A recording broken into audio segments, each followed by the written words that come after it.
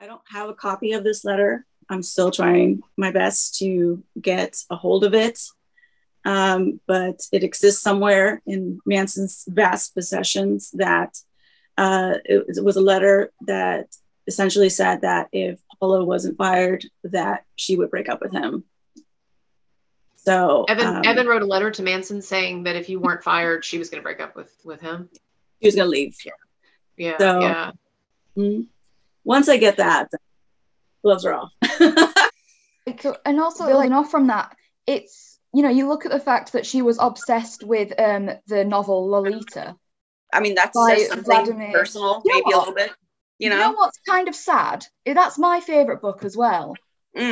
That's like, I've not touched that book since I found out that Evan liked it. I won't lie to you. I can't look at it without thinking about Evan. Oh, you shouldn't have let that affect. Don't let her ruin it for you, right? I won't. I mean, I'll end up looking at it again at some point, but but it's like I'm in that kind of.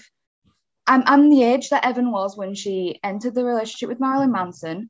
She said, multiple times that dating older guys worked for her. I'm sure it did, for more reasons than one.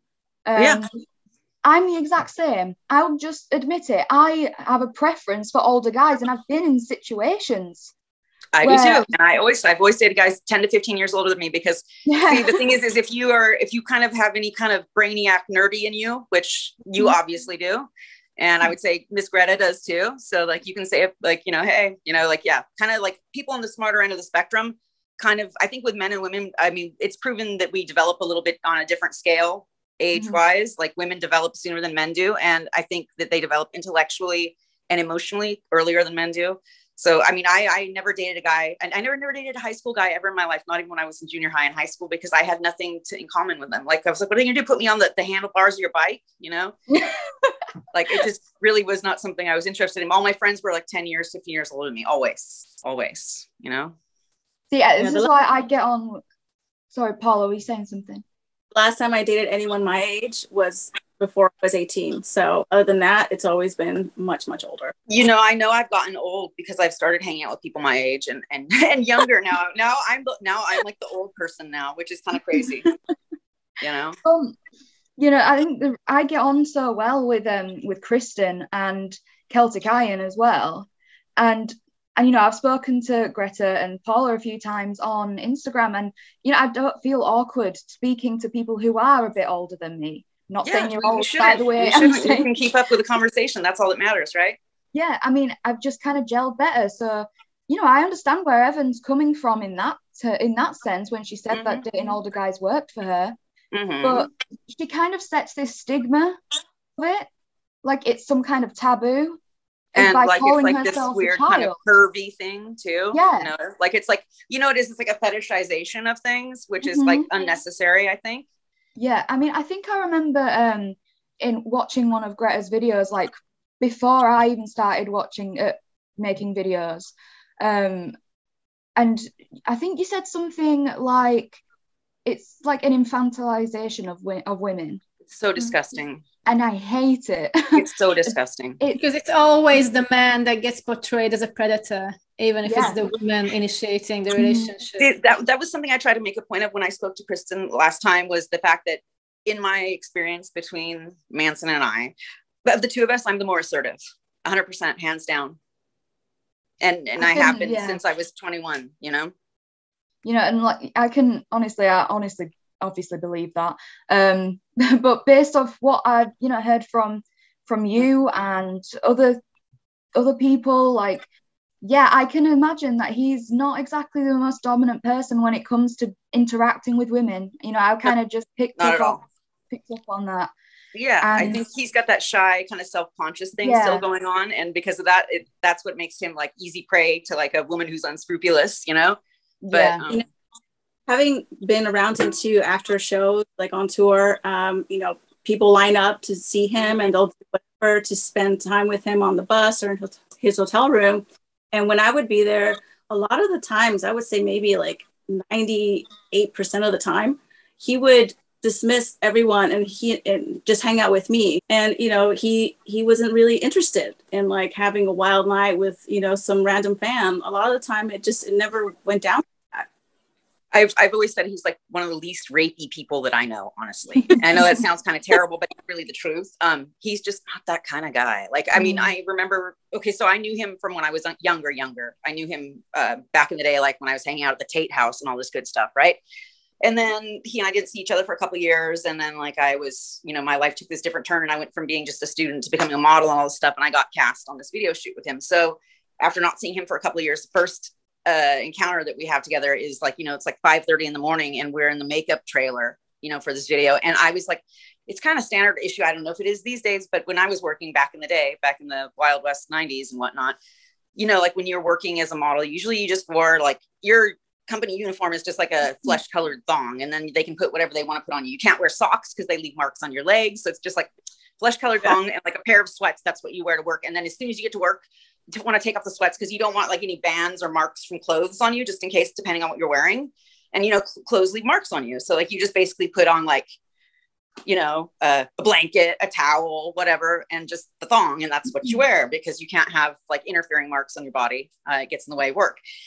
So, but then I was just funny. There I am sitting there in this makeup chair wearing nothing but a thong. And, you know, you just get really used to it. And I mean, I worked in Europe a lot too, where they don't really trip on toplessness. And I never did either. Just I always figured I have a small chest. It's not a big deal. Nothing to write home about. Right. So I was just sitting in the makeup chair, wearing nothing but my thong. And that's like when I like looked over and I was like, oh my God, I can't believe it's you. You know, it was funny because like here we bumped into each other again. And I remember him being really kind of embarrassed. Like I could tell he was uncomfortable that I was like sitting next to him, not fully dressed. I could just tell he felt weird, you know, like he felt awkward. You know, yeah, I was just acting like everything was normal. And he was just a little bit like, you know, I've that's his experienced style though, you know, like there was this one time we had a photo shoot at his house on Mother's Day. And I had invited a bunch of girls and they all decided like they wanted to like hop in the pool. And, you know, and some of them took their tops off, you know, whatever, not a big deal. And then okay, let me do it too. And then, but I was covering myself when I turned around. He got so upset with me, and he's like, he went inside and he had I forget who come and get me from the pool, and I put on my shirt, and then he's like, Paula, you can't be doing that. You're like my sister, and I was like, I'm sorry. Yeah, like he's like a very decent guy like that. That's the thing is like he's not that weird predatory type. He's the kind of guy that you can embarrass him like that, like by being too forward or too whatever way. Like when a woman is like that around, he gets a little uncomfortable. Obviously, you've seen it. I've seen it too. Yeah. Wow. Yeah. Well, just going back to what I think the motives are, but I've spent a lot of time thinking about this as, you know, from an outsider's perspective. Originally, I thought Evan's main goal was to build up a political career. Originally, that's what I thought. Right. Because it made perfect sense with the Phoenix Act and her sudden relationship with Ilma Gore, who's obviously a hardcore feminist. You know, and it kind of made sense. You know, it kind of flowed really well, that kind of theory. But since this Jamie Bell stuff came out, to me, it seems like Evan has multiple, you know, motives. It honestly just seems like this Manson thing has fallen in a place where she can use it to get, you know, different results from other places. Do you know what I mean? Like she's using it in the custody battle. It's like a multi-tool for her. Yeah. You know? And you know, it's Marilyn Manson. So of course people are going to believe her because it's Marilyn Manson. Right. And he's been always this like lightning rod controversy and somebody that people have imagined is some creepy guy. You know what's kind of funny about, you know, bringing up, it's totally irrelevant, but it's just popped into my head. I asked my grandma once about 50 Shades of Grey. Why I did that, I don't know. Okay. And then she turned around to me and she went, yeah, that's boring. That's tame. And I'm like, what? Go grandma. She thought it was tame. That's awesome. Yeah, my grandma's cool. My grandma loves Manson. Sounds like it. My grandma loves everything about all of this. She's, you know, she's a grade A grandma. That's rad. Yeah, didn't she get you into some cool music? She likes cool music too. I think I remember seeing you say something about that maybe in one of your videos. Yeah, she likes Alice Cooper. That's rad. See, right there, I love that. That's awesome. She adores Alice Cooper. One of my first, like, most life-changing experiences was like the first Alice Cooper concert I saw on HBO when I was like, I don't know, 7 or 8. It was when HBO first came out. I'm 46, you guys, so I'm super old. I'm ancient now, but it's okay, because like the older you get, like the more cunning and wise you are. You know, it's like I would kill to have this brain in my little 21-year-old body. It would be amazing, but you know, it doesn't matter. I still think I'm holding up okay. You know, but yeah, Alice Cooper changed my life, that concert, because he like had a guillotine on stage and he beheaded this woman and he picked up the head and like French kissed it and there was blood everywhere, and I was a little kid and I was like, wow, you know. My grandma loves that. My grandma likes to point that out a lot. Just bring that specific super moment funny up. Yeah, she's great. That's super funny. Paula, you looked like you wanted to say something about when Pola mentioned Evan and the groupie video. Well, you know, I've seen Groupie, by the way. I'm one of the few people that got to see it. You know, I haven't seen it in its entirety, right? That's a shame, because he wears a shoes and that cowboy hat. You know, it's a great look. No, but you know, I remember on tour, he had made a video and like an intro for his website where, you know, he looks like he's punching Evan in the face, and you know, she's like doing the motions, like, you know. So that is Evan then, in that video. Yeah. Right. But I was like, okay, what is this? And but I watched the entirety of it, and in there you can see that Evan was really into it, and like she would stop and put like more blood on her nose or her mouth to make it look more, you know, disgusting. So it's just like, you know, people like to bring that video up and point that out as like that, you know, he had these proof that he's some abuser because he made a movie, you know. Mm-hmm. Quentin Tarantino should be locked up then. Absolutely. Do you know what I mean? It's like well, it's the land of make believe. That's the whole point. Is it's cinema. It's all make believe. It's all role playing. It's all fictitious. That's when people are telling me, "Oh my God, you drank somebody's pee," and I'm like, no, I didn't. It was like a movie. It's called like somebody peed in a glass and then handed me another glass. Because if I recall correctly, like when Manson tried to hand me the glass of supposed pee, I was like, after you. That's what I said to him. And I shoved the cup back at him and made him drink it first. So you know that like we weren't both like slurping on Pogo's urine together. You know, that wasn't happening. Oh God, that's funny. I was going to bring up the kind of way that Manson fans are being treated at the moment. You know, you get Evan Rachel Wood fans, for instance, calling us out on harassing the victims when they by existing or what, you know, like apparently you get called rape apologists, you get called abusers. I got called I think someone actually called me a straight up rapist for supporting Manson. So that was the first I'd ever heard that I'm a rapist. Well, didn't Evan Rachel Wood just recently, when she released something saying that Manson's supporters they were facilitating pedophilia, that they were a gang of Satan worshiping pedophile kidnappers or something. Her exact words were they're also Satanist pedophile Nazis. Oh, right. Okay. I was like, wow, okay, that's the first I'm hearing about it. Yeah, so, that's a lot. That's a lot of commitment to a lot of causes right there, right? Also, the idea of dragging Satanism into that.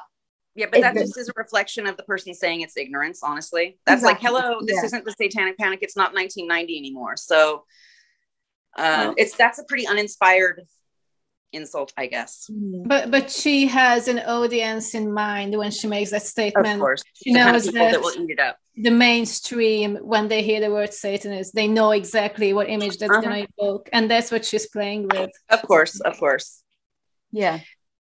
She's very, very aware of the audience that she has. Kind of strange too that she kind of is working both the weird wholesome angle and the weird alt lifestyle angle. I think that's kind of strange that she's managed a way to kind of juggle both of them. Like because you know she tries to kind of, I mean it's like Esme coming out dressed like a nun and stuff, when it's like she has like a considerable background in like the BDSM scene and as like a, you know, professional dom, sub, and a fetish model, it's like, she's seen a little bit of everything. That's just part of the lifestyle, Yeah. Like I mean, San Francisco, I can vouch for it. You see a little bit of everything, you know what I mean? And so, and there's nothing wrong with that. There's zero judgment on that. Doesn't make you a bad person. It's not slut shaming or anything like that. But it's like, but you can't just all of a sudden act like, oh my God, I've never seen people naked before. And like, I'm so exactly.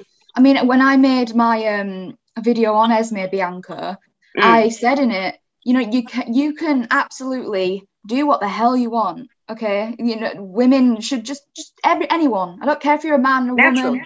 Just don't be a hypocrite. Non-binary, anything. Just do what the hell you want, right? And and I said in my video, there's a massive respect that I do have for Esme Bianca when she was doing that stuff, back in the day, whatever. There's a level of respect I have for every woman who is ballsy enough to do stuff like that, despite the stigma around it.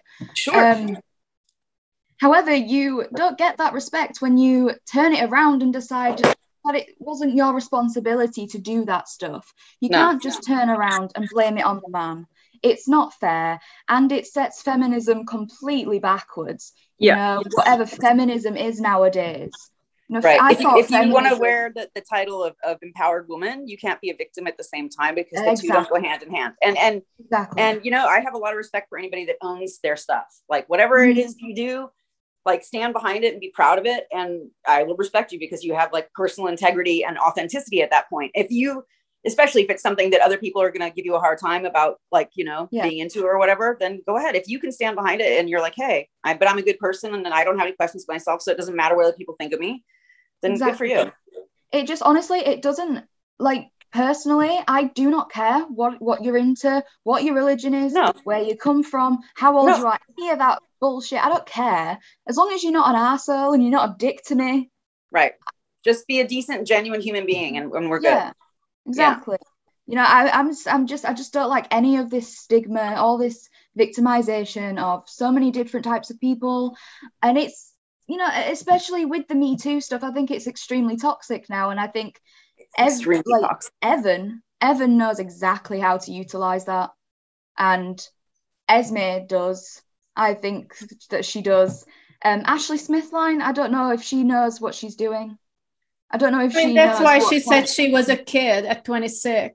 Okay, they all know what they're doing, in the sense that society as a whole has a lot of sympathy for a young woman in distress. There are psychological experiments showing that people are first to stop to help a girl. And people want to believe and want to. So those are the emotions they're playing with. And that's why they portray themselves as so innocent. And that's why Esme Bianco is dressed as a nun, pretending she knows nothing about BDs. To weaponize that instinct in people is really pretty obscene and perverse, honestly. Especially it's like, and it also takes away from the genuine experiences of people that are victims and that have been abused and are survivors. Like, actually, I don't even like the word, applying the word victim to somebody who's been raped or sexually abused. You're not a victim, because that's a mentality. That's not a title you have to have. You can be a survivor, but I don't think you should have to be a victim, because that just, I don't know. I really don't like that word. I really don't like people. I don't like the thought of being pitied by people, and I wouldn't want to be a victim. It's like, it's not considered positive last time I checked. Exactly. I mean, I got, when I was talking about getting all this hate online, someone actually went back and screenshotted the post where I where I talked about my own sexual assault. And by the way, I don't mind this being in the video because it's also another important point. I talked about, when I was assaulted when I was 8, but it wasn't by a man, and it wasn't by an older man. It was by a girl who was around my age, right? And she knew, because I'm also autistic. But also at the time, I didn't know that. And looking back, I can totally see why I was influenced by a lot of the things that she was, trying to get me to do. But these people online went back and screenshot my post where I spoke about it. I spoke about it very bluntly. It's like, I don't want to be pitied. I don't want to be called a victim. But I'm saying this because I'm getting people telling me that I've clearly never been abused. So I don't understand what it's like to be a victim, and that I don't have a place to speak in all of this. Right. people were screenshotting it and putting it on their stories. But then Evan Rachel would obviously can't speak for all victims. I mean, that's just how ridiculous it is. How these people, you can only speak for yourself ever, you know. Yeah. And all these people appoint themselves as spokespeople for the entire community of people, you know. And it's always the same. It's always the same dynamic as well. You never see the amount of respect for a male coming out at all. It's a complete hypocritical situation. You can't claim to advocate for one thing, but only for a certain type of person. No, you gotta do it or not do it. It's up to you. Right. Just don't sit on the wall with it. Don't try and be a performative activist. But that's the thing is, if it's the performative activism thing, is like, it's not the same, I don't think, as being an authentic person who's just, and you know, everybody deals with it their own way as well. Exactly, you know, it's like everybody has their own very individual experience with that kind of stuff. Everybody copes with it their own way, and you know, I don't think it's something that can even be perceived as a community per se. Like, you know, it's just you know, you don't have to let it define you, obviously. And that's the thing. I hate what you're saying too. Is like when people have flung at anybody who's come to defense of Manson whatsoever and said you're a rape apologist and you're sick and this and that and the other. It's like I would never be a rape apologist. And I can say that I too am somebody who has had experiences like with situations like that. And also even just being a model, you come into contact with like a lot of people are involved in the industry because it gives them access to young women that are attractive and naive. And so like, I've been in contact with a lot of like skeevy people, but that if anything, because, you know, I tried to tell Kristen about this, like in the last interview I did with her, because I knew people would say, well, maybe you just don't know what a predator looks like to me, because I was saying that I know that Manson didn't seem that way to me. But, you know, like people are already going to like try to act like that my opinion doesn't matter because they've already chosen the narrative that they want to stick with. And, you know, it's like the chances of pulling them away from that are very, very slim. But I can say for sure, I've experienced lots of predators being in the industry that I was in. I know predator when I'm around it, definitely. And I can tell you he's not it.